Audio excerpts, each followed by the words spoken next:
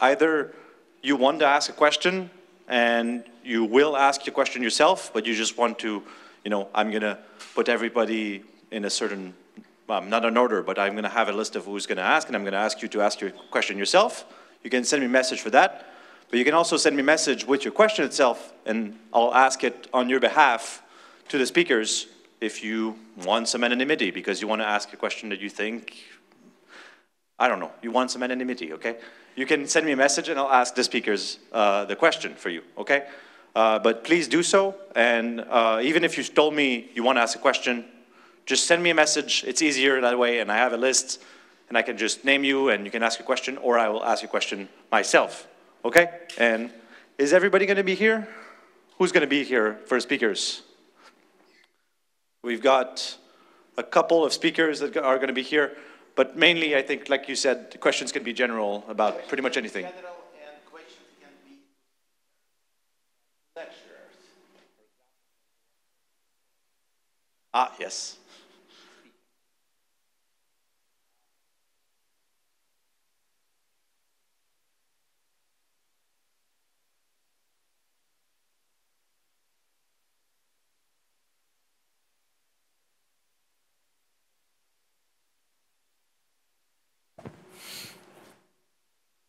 So, welcome back.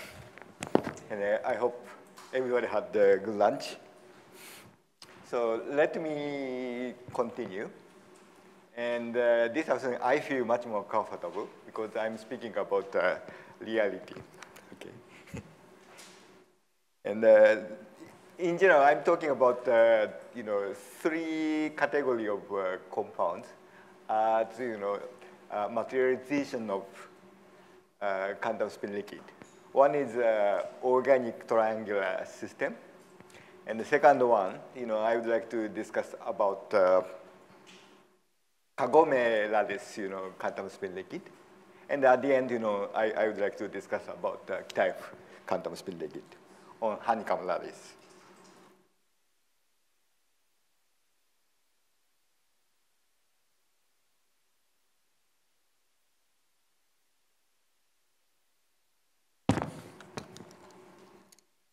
But before speaking about reality, let me give you, a few comments, how to identify quantum spin liquid experimentally. So somehow we are looking for state of nothingness. Sometimes I get the question, why are you looking for such a boring state, nothing there? Okay, but I think first thing experiment does access is measurement of magnetic susceptibility. Okay, and if you do see famous Curie-Weiss behavior at high temperature, that is kind of evidence for localized moment. And in general, if you have magnetic ordering, you are supposed to see kink in magnetic susceptibility, okay? So that's kind of undergraduate class. But this is often called the Curie plot. So plot of 1 over chi, versus temperature, okay? And you can find this even in the Kittel textbook. If you plot 1 over chi versus temperature, okay, normally anti-ferromagnet, you see kind of linear behavior. And expect to Curie-Weiss temperature. Okay, extrapolation closest, at minus Curie-Weiss temperature. Okay, and this is some sort of near field transition temperature, and also a very good measure of interaction. But of course, if you have coexistence of ferromagnetic and anti-ferromagnetic interaction within the same system, often those Curie-Weiss temperature is kind of a difference between those two, and doesn't give you a good measure of near field transition temperature. But otherwise, this is very good measure of interaction. And this ratio you know, mean field transition temperature versus real transition temperature, net temperature, is often called, you know, a frustration parameter. So that characterizes the degree of frustration.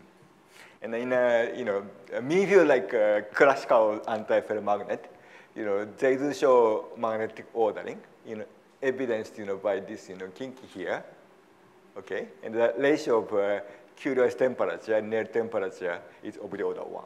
So this is boring mean field magnet, okay? But like, if you go frustrated anti-ferromagnet, like a triangular this, you know, magnet, okay? So because, you know, transition is suppressed to lower temperature, so therefore the ratio between Curie-wise, you know, versus, you know, net temperature is more than 1. So typically, you know, we often find a order of 10, you know, even kind of 1,000 in frustrated magnet. Okay? So this frustration parameter often shows up in the literature. Okay? Now, you know, if you know you find that, you know, no ordering like this, you know, if you know you miss, you know, this kind of kink in magnetic susceptibility, now you have a big chance of you know, discovering you know, quantum spin liquid. In terms of frustration parameter, if you don't see any kink, frustration parameter is kind of infinite. Okay? Yes. Look at some real life ferromagnet that has impurity.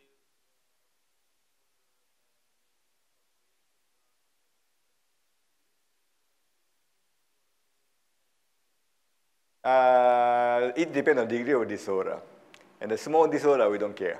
But a big disorder, you know, it kind of smeared out. And often, if that is the case, we see kind of grassy behavior. And the grassy behavior means that if you measure susceptibility on cooling or warming, you see some hysteresis. And that kind of you know, grassy behavior is also a signature of freezing of spin moment, but in a random way.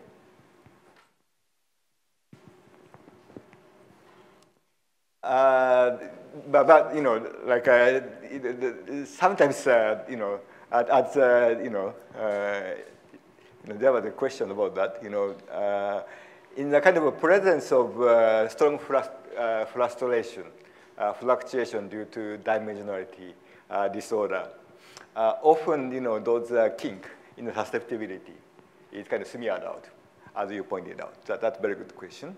And heat capacity. Okay, if, you know, fluctuation is, you know, around, you know, it again kind of smeared out. So in that sense, you know, specific heat, you know, magnetic susceptibility easy to measure.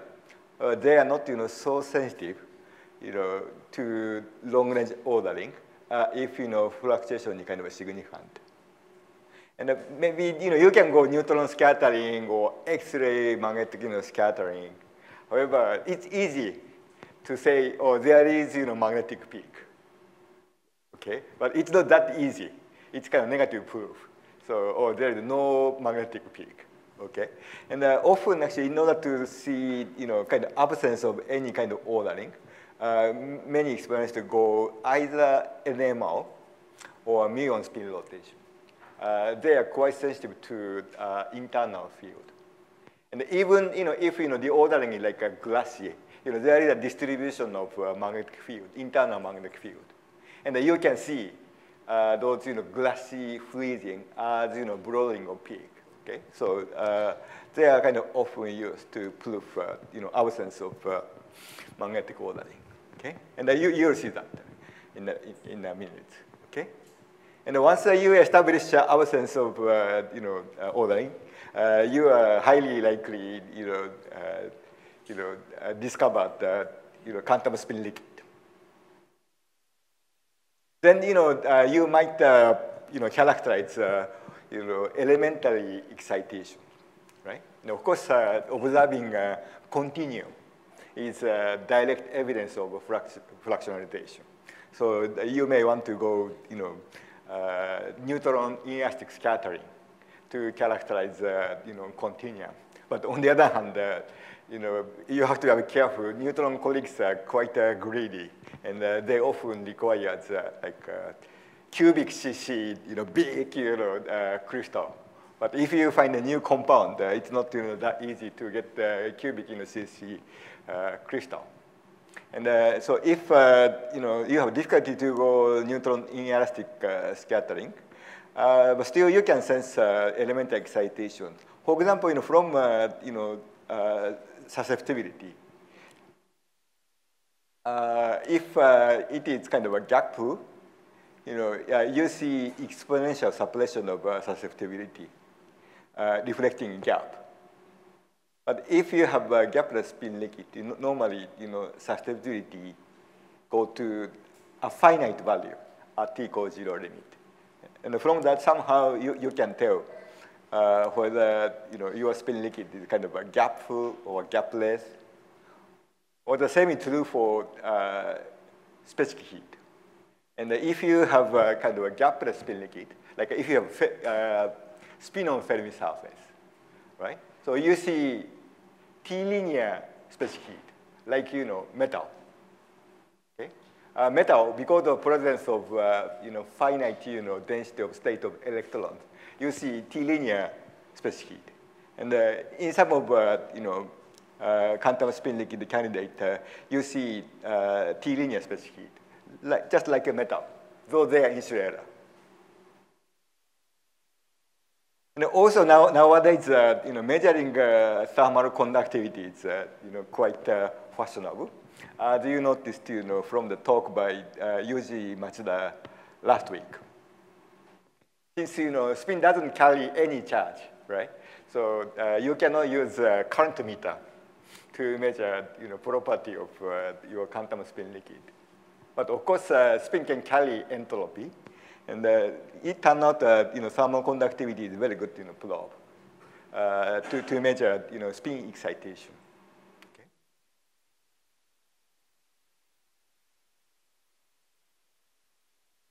And in particular, specific heat measures only entropy. So they don't care whether your spin excitation localized or itinerant. But thermal conductivity, you have to create a heat flow. That means, if, your excitation detected by thermal conductivity, okay, that means, your excitation is kind of mobile, okay? So that's kind of a important point, okay?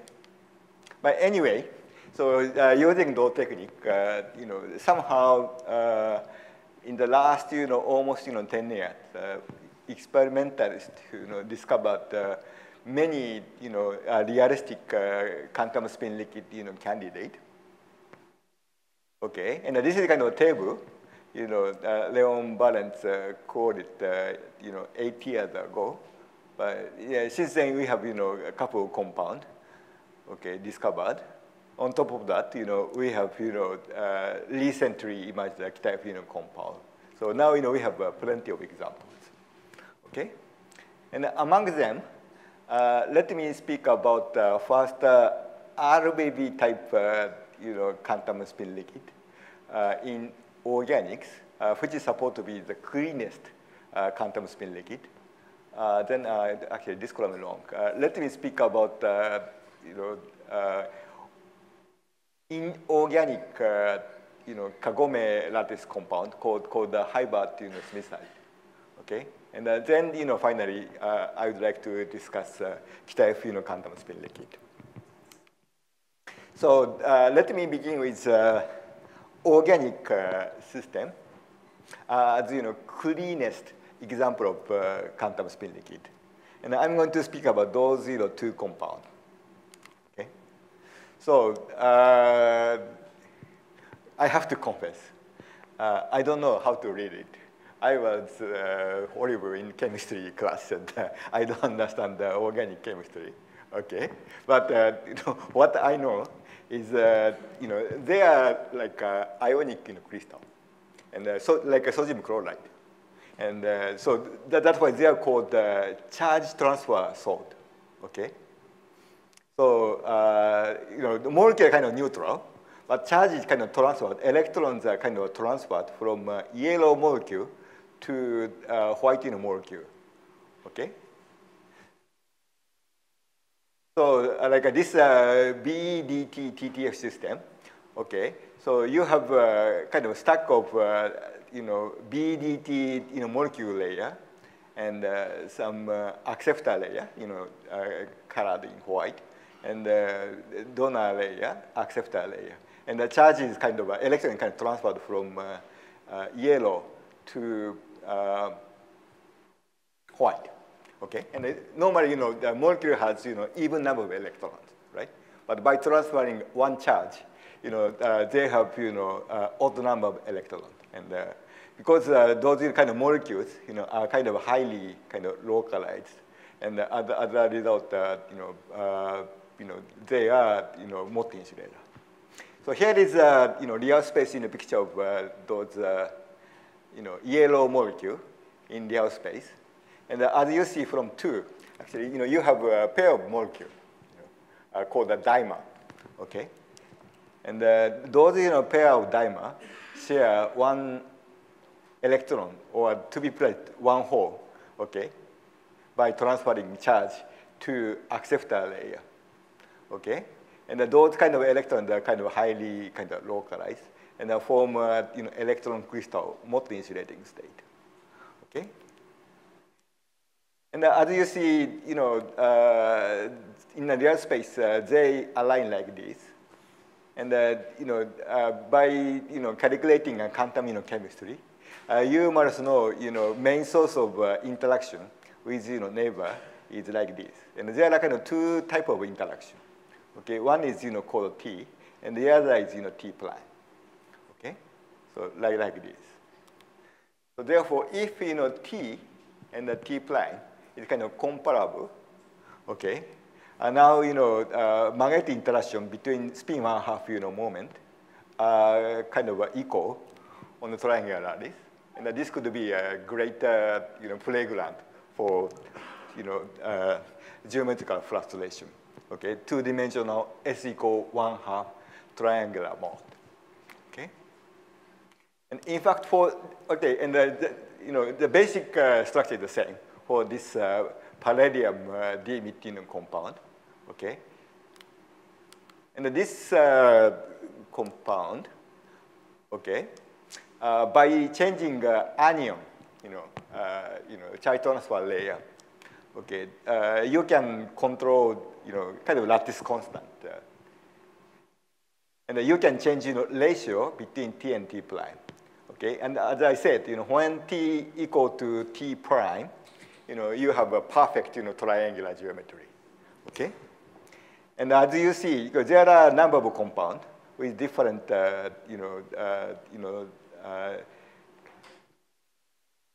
acceptor layer, and if T prime is much smaller than T, like 0.7, 0.8, okay. As you see, okay, this means anti-ferromagnetic transition. So frustration due to triangle is not strong enough. Okay, they do experience anti-ferromagnetic order. Like coming close to T prime equal 1, okay. Somehow this mean field like transition is kind of suppressed gradually by increasing frustration, and eventually around 0.1, 0.9, 90%, okay, those structure phase transition kind of disappeared, okay, and this specific compound they say is located around here, okay, so it's not perfectly 1:1:1 ratio triangle, but they have 1:1:1 0.9 ratio triangle, but still they do see quantum spin liquid state. And how do I know the ground state of those organic compounds quantum spin liquid? Okay, so here is plot of NMR signal. Okay, so somehow each correspond to magnetic field, your kind of nuclear fields. This case, carbon nuclear fields. okay? And so, like, if you have magnetic ordering, they're going to produce, internal magnetic field. And normally, in anti-ferromagnet, you have a different magnetic field. So therefore, peak splits. Or if you do have a glassy environment, like spin freezes in a glassy manner, you have, distribution of a magnetic field, from, side to side. So you do see a broadening of peak, okay? And this, compound, okay, this compound, T is not equal to T prime. I think like over the order 0.7, okay? And on cooling, okay, around the 25 point K, you see split of peak, okay? And this actually represents magnetic ordering. So they created the internal kind of magnetic field. And as a result, the peak in split, okay? This is very clear signature of magnetic ordering. But if you make, compound, almost, T prime equal to T, ideal triangular situation, okay? Down to 30 milli-K, you don't see anything. So that's kind of a signature of nothing, the state of nothing. And the same compound, the different compound, palladium compound, okay, you don't see anything down to 20 milli-K. Yes? Is it possible pressure? Yeah, okay, there is that kind of study, yeah. And so they do study some sort of a quantum critical point. And in particular, organic is extremely soft, right? So even a small amount of pressure, you can change lattice constant a lot. So that's kind of big advantage of organics. Okay, so okay, those compounds, we do see kind of the state of nothing. That's why they go, this should be quantum spin liquid. Okay? Now, as I said, this hallmark of quantum spin liquid is kind of fractionalization. And if, we have, RV like ground state, S equal 1 excitation split into 2 spin-and-a-half, excitation called the spinon. And that's kind of very unique. And they could form some sort of Fermi surface spinon, like, 1D, right? And can I detect, fractionalization in quantum spin liquid? So let me give you first a textbook explanation of free electrons. If you take a look at the textbook, there is a discussion on the free electrons. And you have, Pauli susceptibility from, conduction electron. And that is scaled by density of states, okay? And there is a T-linear specific heat, people often call it gamma, okay? That is, again, scaled by density of states. And those kind of drifters are kind of constant, like a Boltzmann constant, right? So therefore, if you have a free electron, the ratio of Pauli susceptibility in magnetic susceptibility and specific heat T-linear constant gamma should be constant. Okay, and in metal, we often take a ratio of chi and the gamma and call it Wilson ratio. And if we have free electron metal, this ratio, okay, normalized by this constant should be 1. But in reality, if you have a kind of Fermi liquid and the interaction, this factor, can derive from 1. But normally, it's of the order 1. So observing Wilson ratio close to 1 is a very good signature of having a Fermi liquid. Okay? Now, so this is for free electrons. And if you have Fermi surface spinons, in essence, we can have quite a similar phenomenology because spinon has spin, right? So they can react to magnetic field, like free electrons. And they have entropy. Right? So the difference is, those quantum spin liquid is uninsulated. However, we have, charge neutral excitation called spinons, and they behave like, free electron, right? And can we see something like that? Okay. So here's the picture. Okay. So this is susceptibility. At high temperature, you can see Curie-like behavior. Susceptibility going to increase, running, and there's kind of broad peak, and eventually goes down, and the susceptibility approaches finite value. Okay, of the order of 3 to the 10 to the minus 4. Okay, so there seems to be a finite susceptibility. Okay, and again, let me emphasize no kink observed. Okay, consistent with absence of any magnetic ordering. Okay, and the susceptibility approaches a finite value means we seem to have some sort of finite density of excitation and spin liquid kind of gapless. Okay, and the major specific heat for the same compound. Okay, this is C over T versus T square plot, kind of a classical way of plotting specific heat at low temperature. And extrapolation to T equals 0, okay, give you gamma values, C over T values. This is the standard analysis for metal, okay? And those compound, okay, T prime is not equal to T, and they do show magnetic ordering. And a magnetically ordered compound, this specific heat, C over T go to 0. That means no finite gamma value or no density of state. But those colored compound is kind of a spin liquid compound. Then you see they are excited with finite value around 10 millijoule per mole square. Okay?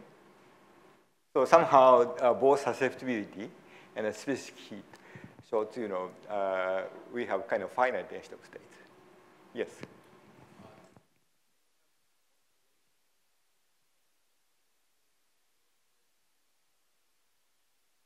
Yeah, actually, some people, some theorists discussed that. But we didn't see any quantum oscillation out of that. Yeah. Yeah, there are discussions like that, yeah. Yes? The first part, the other compounds. Could you speak loudly?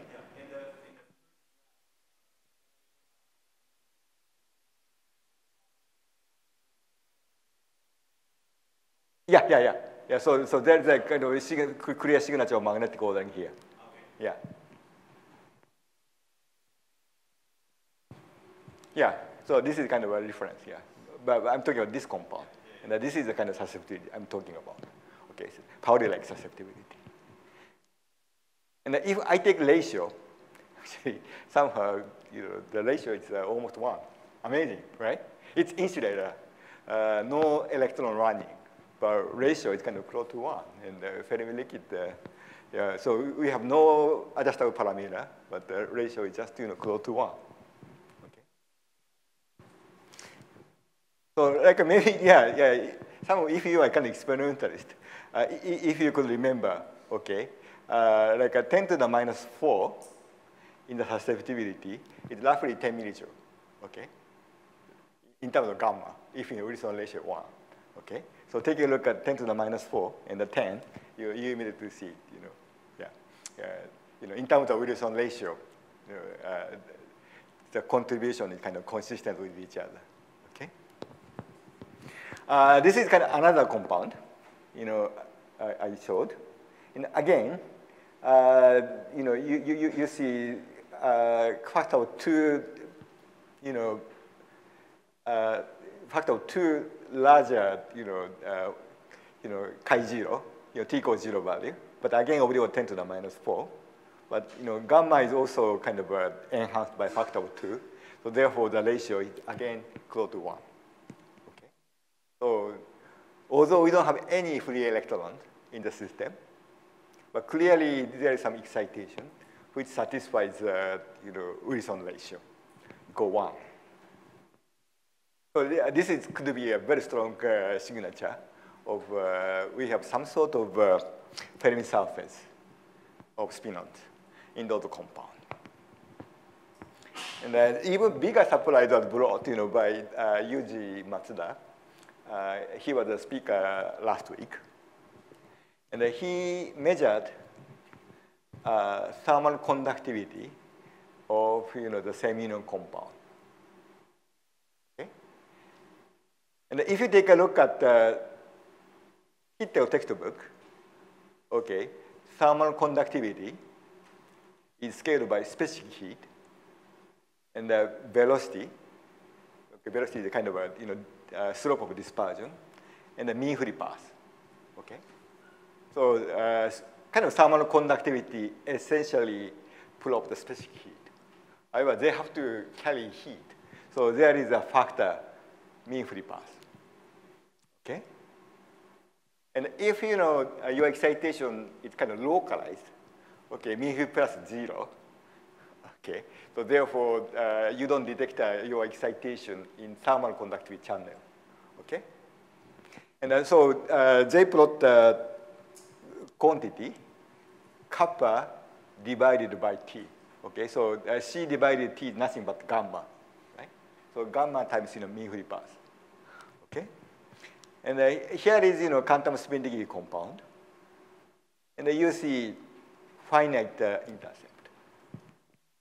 And we more or less know velocity, okay, from energy scale of interaction. And we know what is gamma, okay, from here. So we can estimate, what is L. And usually kind of estimated, L should be as large as 1 micron. So this fractional light spin one-half like excitation can travel freely over 1 micron.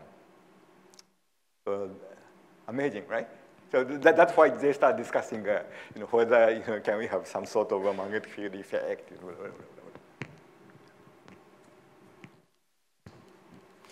So, but this means our excitation is kind of a highly mobile. And we have kind of Fermi surface, which satisfies, Wilson ratio, and they are kind of highly mobile. Oh, in that sense, yeah, I believe this, organic triangular magnet is kind of a best example. Yeah.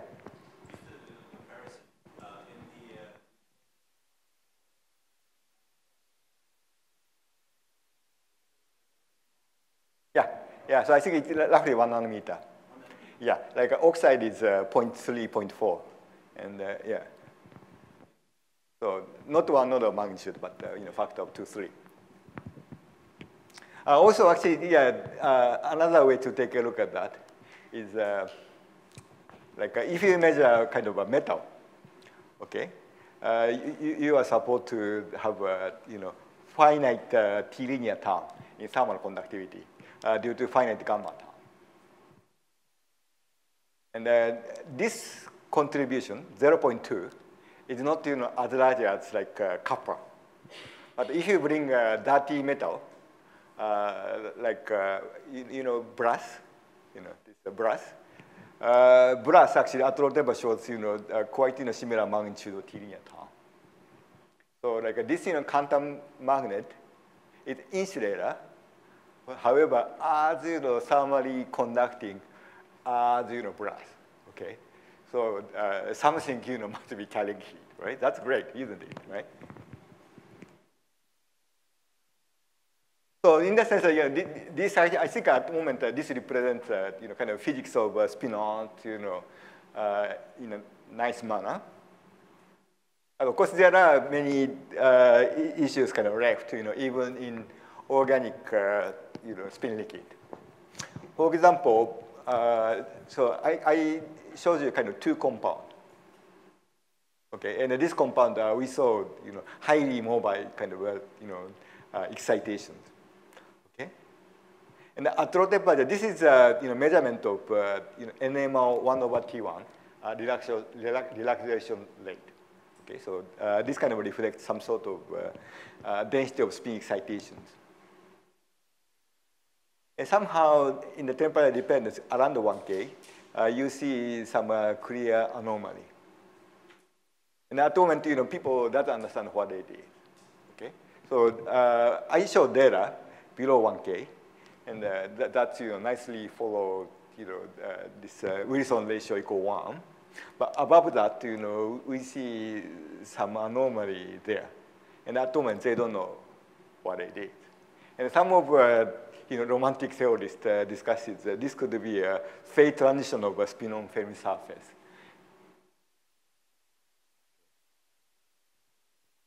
Something like that. But still, we don't understand what it is. Other issue is kind of this I can link my lecture to Andre. Somehow, all those kind of organic compound right next to those quantum spin liquid, you always find the superconductivity.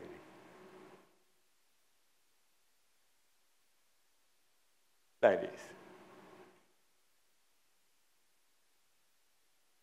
Some people discuss those quantum spin liquid physics might have something to do with superconductivity. But on the other hand, some compound with T prime, much closer than T, and therefore shows long-range ordering under pressure, they show superconductivity as well. In that sense, you find superconductivity not only when you have quantum spin liquid state, but also even when you have magnetically ordered state, you find superconductivity. Yes. The transition from Mott insulator just to metal.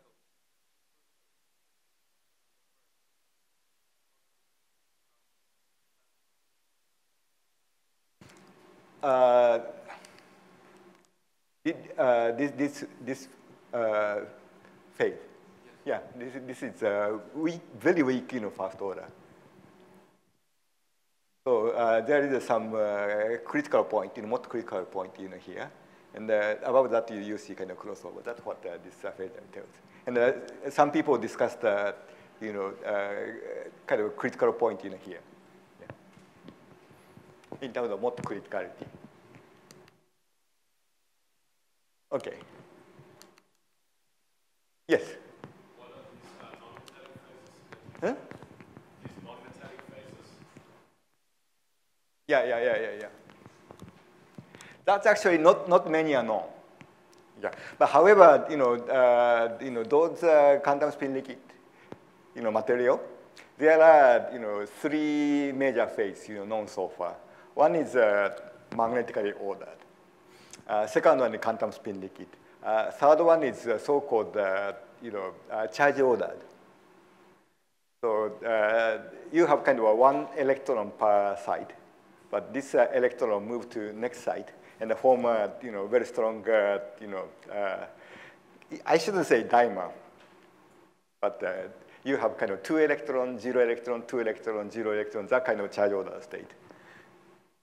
And I'm not sure actually this specific case, represents a charge order case, but I suspect that this could be charge order state. Any questions so far?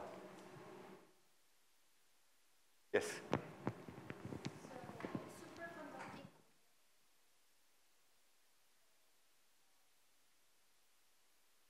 Yeah.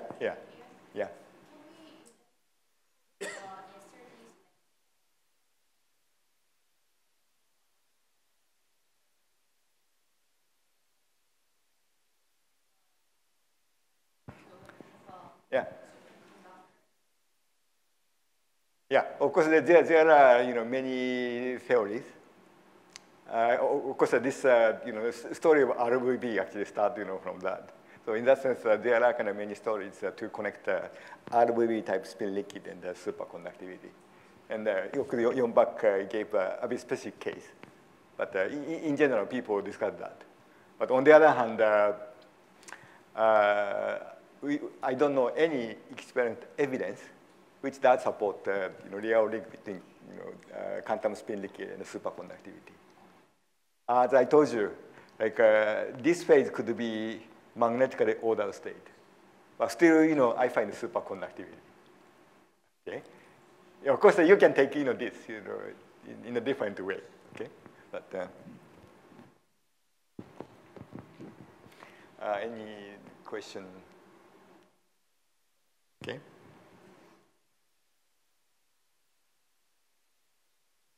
Yeah, but if you Google QSL superconductivity, you find many theoretical papers on that. So if you're interested in, yeah, yes. So yes. Okay. So let me give you a second example. Okay. Now moving out from a triangle, let me speak about Kagome lattice. And the Kagome lattice is, in some sense, particularly interesting because of the confusion among, big theorists. Okay, I haven't collected all the paper, but still there is a kind of big debate among theorists whether Kagome Heisenberg antiferromagnet should be gapless U1 quantum spin liquid or G2 gap spin liquid. And maybe the easiest way is to do experiment, right? And some time ago,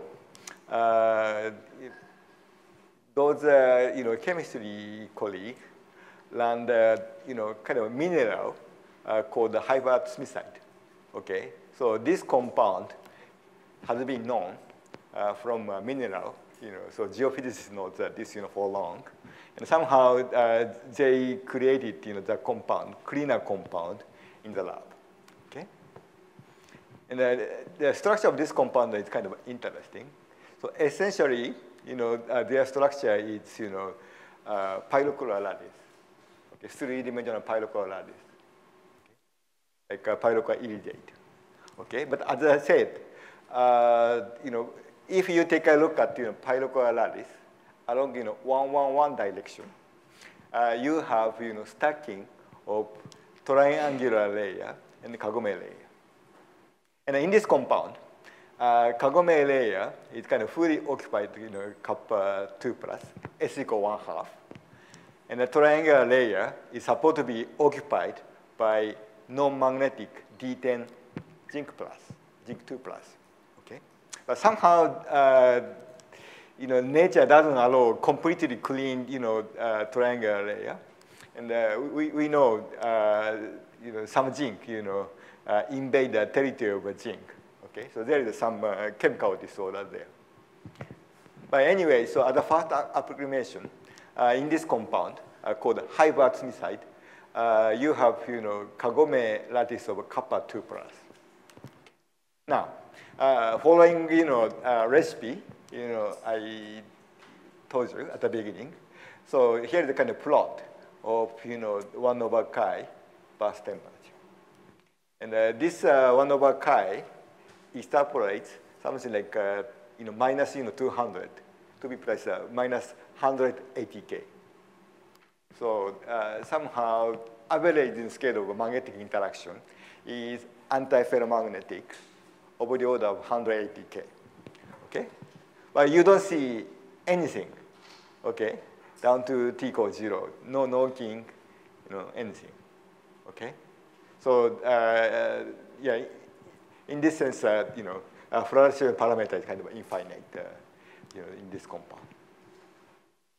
And they checked, like magnetic scattering, mu-SL, and no signature, and this is kind of NMR. And it's a bit complicated because, kappa occupies a different chemical site, but you don't see any kind of broadening. You see kind of some broadening, but no real splitting down to low temperature. So they say, ground state, should be quantum spin liquid. But compared with organic, we have to admit, those inorganic, you see kind of some blowing, and the environment is not as clean as organic compound. But since big crystal for high basimicity is kind of available, and yeah, Yonsan Lee at Stanford, they did Newton inelastic scattering measurement.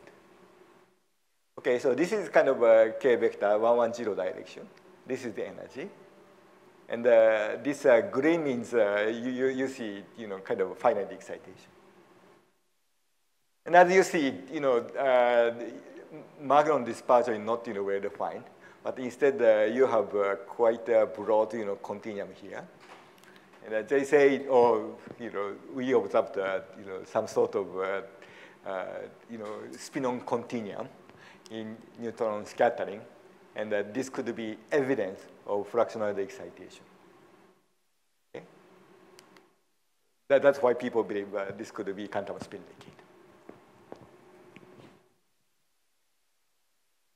Now, as I said, theoretically, there is kind of confusion whether there is a kind of small gap in spin excitation or not. Recently, those people try to see kind of some gap in NMR channel. Okay, so this is kind of night shift, susceptibility as a function of temperature. This is kind of an expansion, and somehow at low field, okay, it's a bit complicated, but somehow susceptibility seems to die out exponentially like this. And from this, they claimed, oh yeah, at low field there should be spin gap. Okay, and by applying a field, somehow this exponential decay is kind of fade out, and instead somehow they try to decay much more slowly. And they did some fitting and extracted kind of excitation energy out of this from 3 point. They are kind of brave enough. And the plot, excitation, energy, excitation temperature as a function of magnetic field. And they say, extrapolation of zero field, they get, a gap of 10 Kelvin. And with applying field, somehow gap is kind of suppressed and disappeared around 10 Tesla. But remember,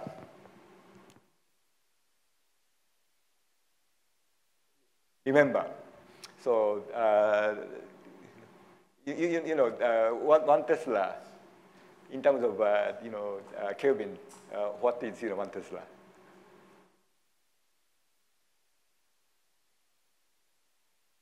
I think 0.56 Kelvin, right? So like 10 Tesla is roughly 10K, right? So if you have some sort of a secret gap and apply 10 Tesla, 10 Tesla, you can suppress gap, and somehow that's kind of consistent. So from that, they claim they observed some sort of singlet-like gap in zero field that could be suppressed by applying magnetic field. And if their interpretation is kind of correct, okay, G2 gap for spin liquid is kind of correct, okay. But somehow because of this big error, but that debate is kind of still ongoing, okay. But you can see how we can take a look at all kind of data, right? Now.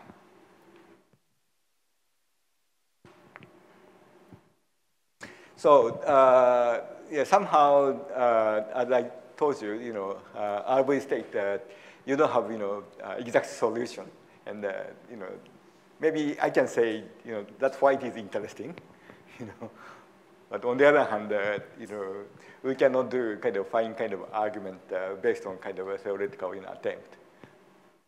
And recently, Kita-F quantum spin liquid showed up.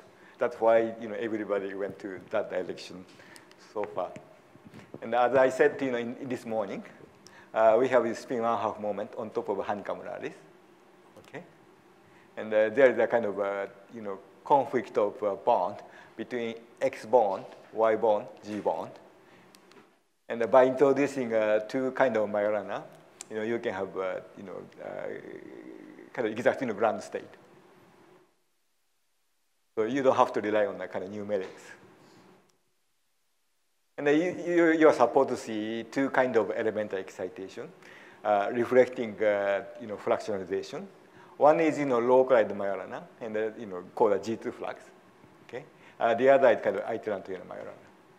Okay, and of course, suddenly physics of Majorana showed up, and community wanted to materialize it. But in general, spin 1/2, pure spin 1/2 moment, J form is just Heisenberg antiferromagnet. Because you need kind of field coupling and anisotropy, right, to realize Ising spin 1/2.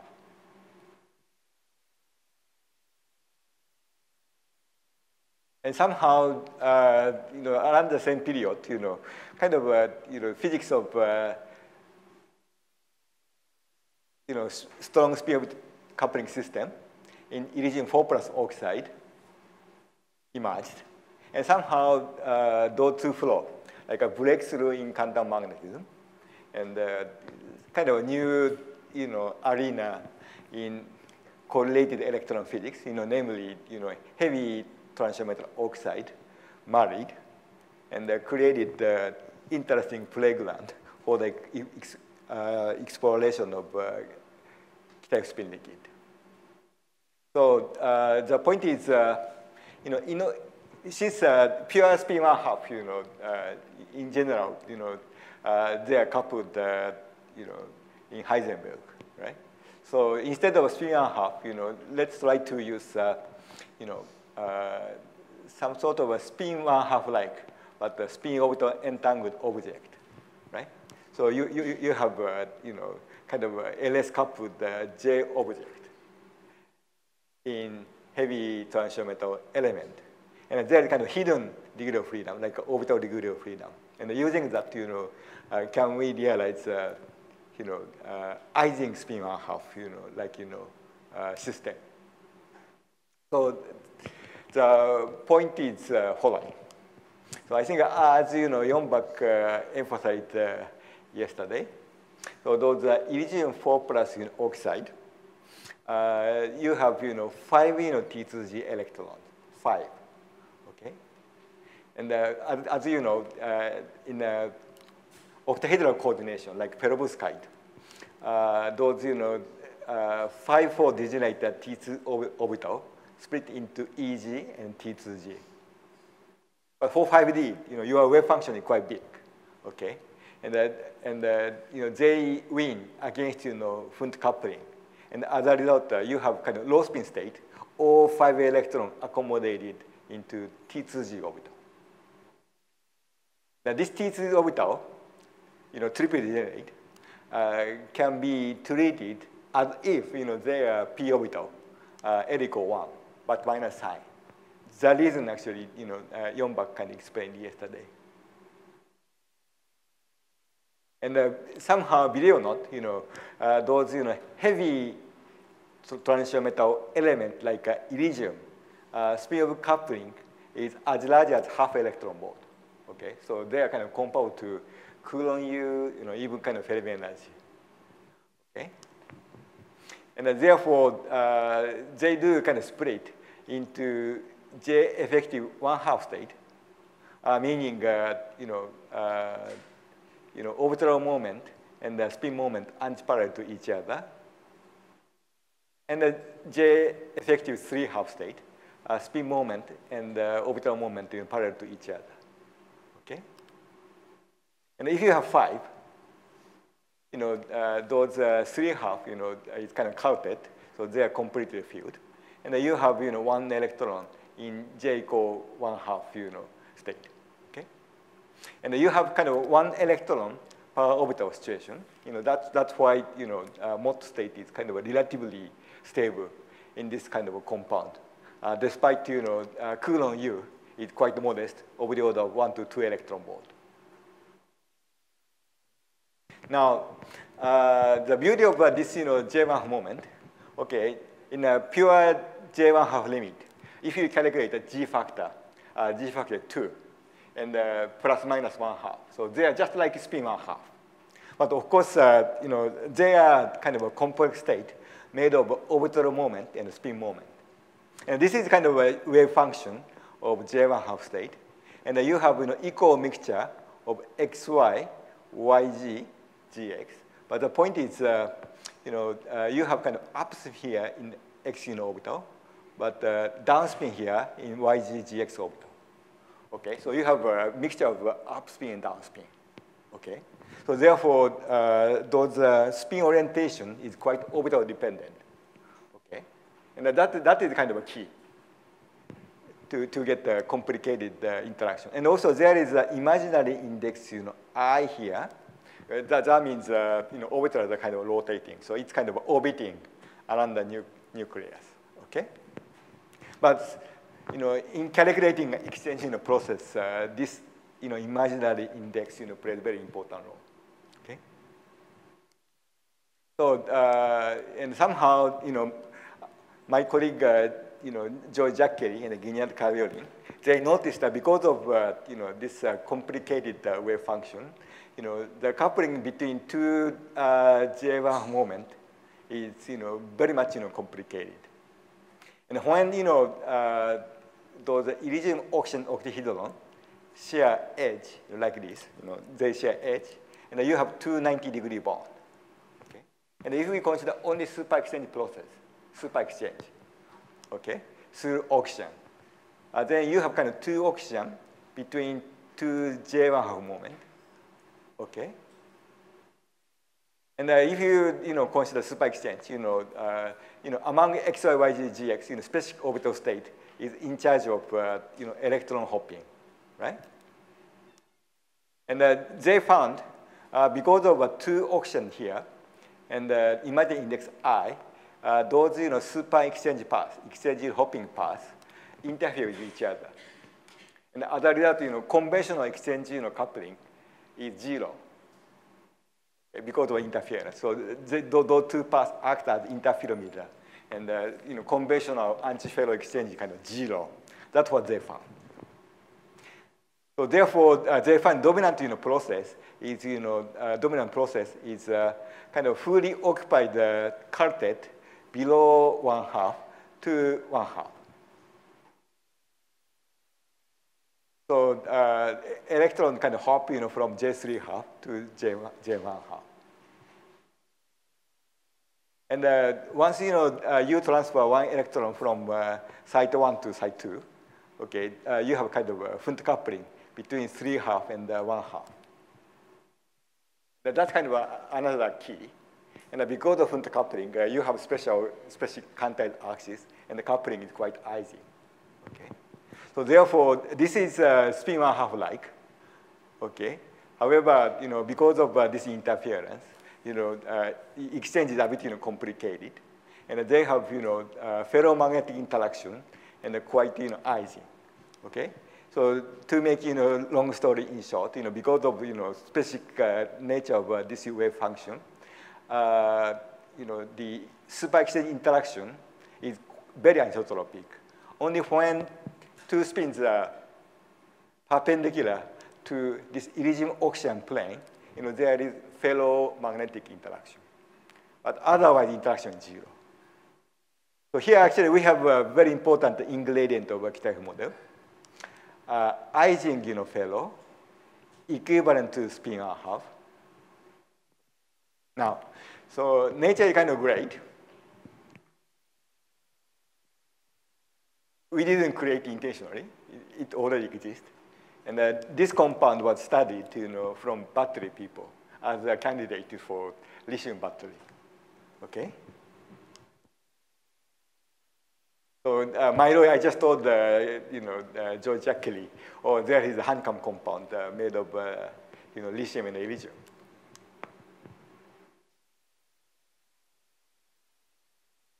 And this compound is lithium-2 iridium-O3. And as I told you in this morning, this structure can be derived from sodium chloride. So you can make triangular lattice, you remember, by inserting lithium. And by replacing, 1 out of 3 iridium with non-magnetic lithium, you can create a honeycomb lattice. So this is it, right? Now, so you can see network of octahedra like this, honeycomb lattice. And as you see, J-share edge, right? So you have 90-degree bond, interferometer error. So this should, give rise to aging, ferromagnetic interaction. And if, I take a look at, one specific, iridium oxygen octahedron, okay, they are connected to 3 neighbors because of honeycomb lattice. And there are 3 orthogonal edges, okay, in octahedron. Okay. So somehow 3 bond has 3 orthogonal edge planes. Okay. So therefore this plane give you X Ising fellow. This gives Y Ising fellow. This gives you G Ising fellow. Right? So if we have only super exchange, okay, this gives you ideal materialization of Kita model. But of course, super exchange is not the only exchange path. It turned out to be quite a big issue to materialize quantum spin liquid. But of course, at this point, my point is somehow nature is great. They don't know anything about Kita, but somehow those compounds captures essential ingredient of Kita model. Okay, that kind of excitement. And somehow, everybody rushed into those, compound. But as you see, Curie-Weiss plot. Okay. First of all, Curie-Weiss, temperature is something like a minus 100.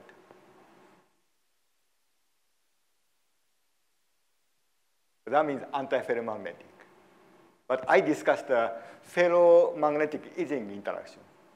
But like Curie-Weiss tells you anti-ferromagnetic.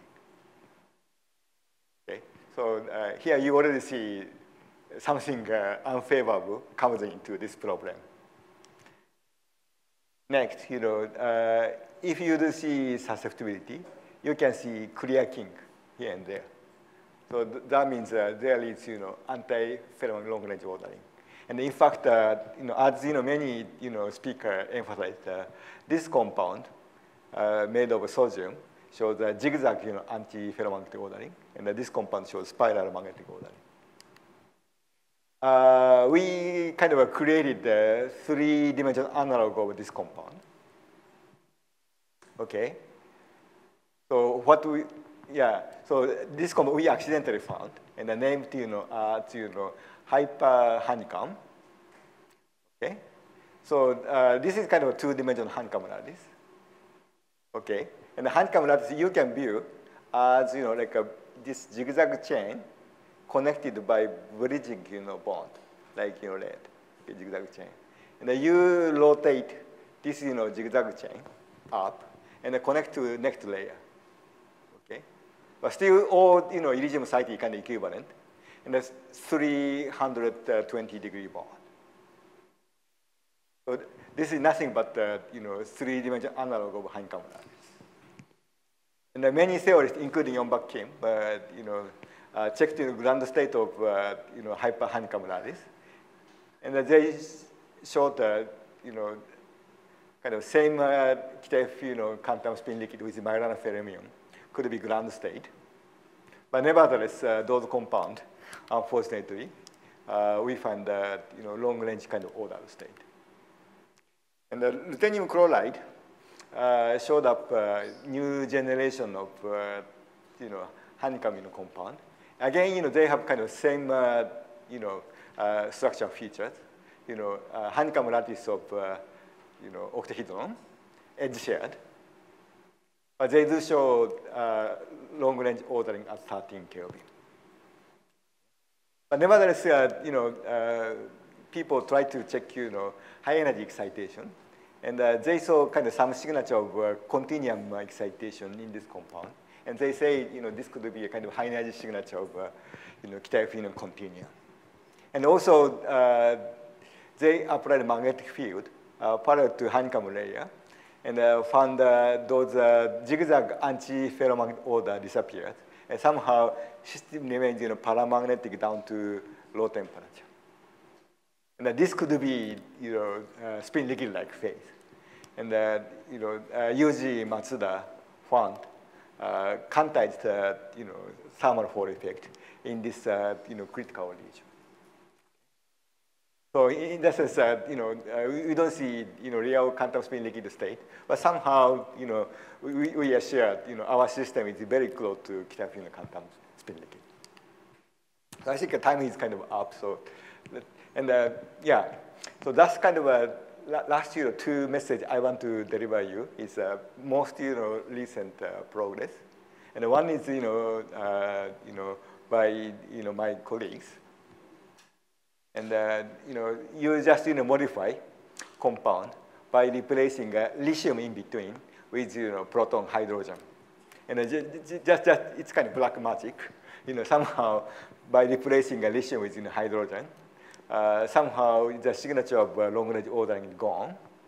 Okay, and NMR you see the state of nothing down to 1K. So this is the same honeycomb compound, but doesn't show any sort of long-range ordering down to below 1K. So somehow on honeycomb lattice, we found the quantum spin liquid state. But somehow we checked low-line excitation, and below 10K, somehow specificity is dominated by lattice, and we don't see any kind of magnetic contribution. But as I said, we are supposed to see, ordering of G2 flux at low temperature around 1K, if it is a pure type, right? So in that sense, we found quantum spin liquid, but somehow it doesn't follow, kind of prediction for pure type system. And somehow additional ingredient seems to be playing some role. And at the moment, we don't know what kind of quantum spin liquid it is. And the second recent progress is coming from Yuji Matsuda. And this ruthenium chloride system, as I said, by applying field, you can suppress long-range ordering. And the only thing I'm kind of worrying about is here actually, if you take a look at the magnetized data, because you apply field as large as 9-10 Tesla, okay? So you have, big, induced moment of 0.6, 0.7 mu V, okay? So in that sense, a certain fraction of entropy kind of lost. But still, Yuji Matsuda observed, quantization of Hall effect. Okay. So half, quantization state, and that is kind of predicted for Majorana-Chiral edge state, and that's kind of hot topics. So my conclusion for this tech part is somehow, yeah, reality comes in, and in many compounds, I observed long-range ordering, but some new progress, came up very recently, and we have some sort of a quantum spin liquid. We don't know what it is, but on honeycomb lattice, and we see some signature of topological chiral edge state in kind of retaining chloride. In that sense, we are kind of about there. Okay? So long story in short,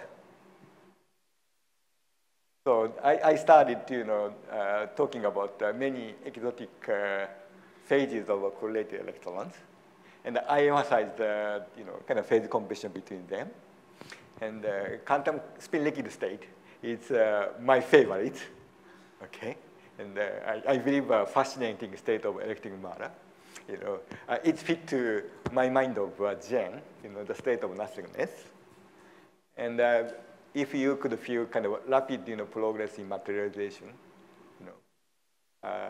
I'm kind of more than happy about it. And as you see, this field kind of intimate collaboration between theory and experiment quite important. Okay.